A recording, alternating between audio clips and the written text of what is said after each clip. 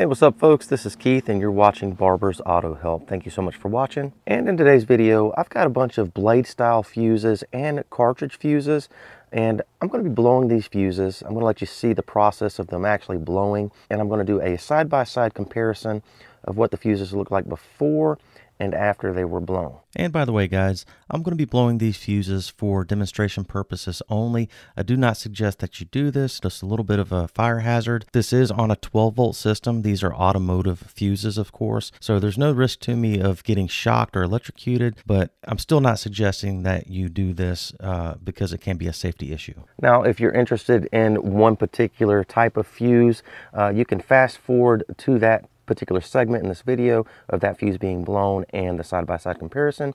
For this fuse right here, go ahead and skip to that time mark. For this fuse right here, skip to that time mark. For this fuse, skip to that. For this fuse, skip to this time mark. For this fuse, skip to that time mark. This fuse is at that time. This fuse is at that time. This fuse is at that time. This fuse, actually, that's an extra. Don't worry about that one. And this fuse is at this time. Let's go ahead and get into it. Alrighty, here's the first one. And let's go ahead and apply ground to that. 3, 2, 1. And here's the before and after image of that particular fuse right here. Okay, here's the next fuse. Let's go ahead and apply ground to it. 3, 2, 1.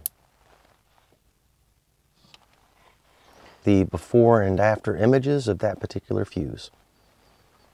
All right, and here's the next fuse, and this fuse is actually a 2-in-1 fuse. It has 2 fuses within this one body right here. We're going to blow one side of it. You can actually blow both sides of it. So let's go ahead and add a ground to this and blow our fuse. 3, 2, 1. And here is the before and after images of that particular fuse. And as mentioned, there are 2 sides of this fuse. Either or both sides could blow. And here's the next fuse in line here.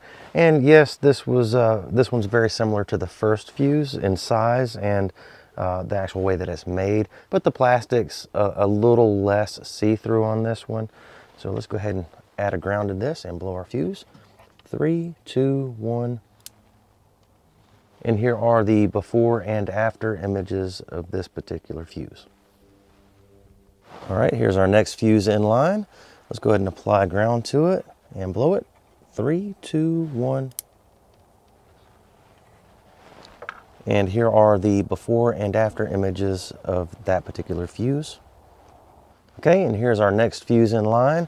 Now, something to keep in mind about this fuse here, it's supposed to have some clear plastic on top of it.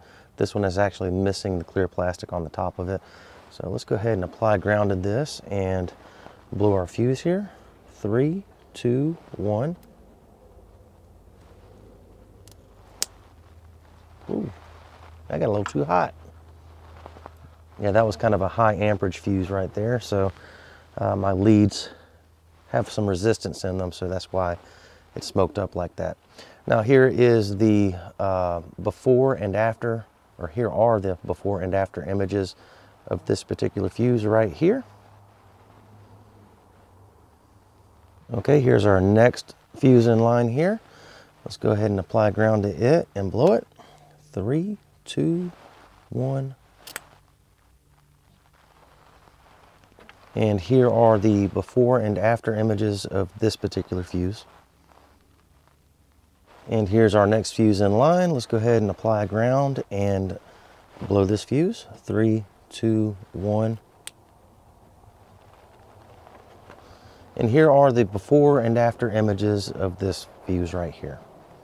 All right, and here's our next fuse in line. Let's go ahead and apply ground to it and let's blow it. 3, 2, 1. And here are the before and after images of this particular fuse right here. Well, there you have it, guys. I sincerely hope that this helped somebody. If you have any questions, please comment down below. Also, please read the entire description down below this video before you apply any of this knowledge. There may be some things I need to clarify. And that's where I do that. And also, I don't suggest you go blowing fuses in the manner that I just did.